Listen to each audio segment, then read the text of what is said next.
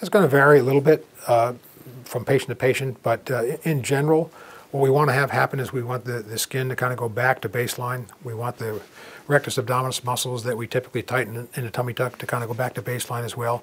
So we're as close to a virginal or baseline situation as possible.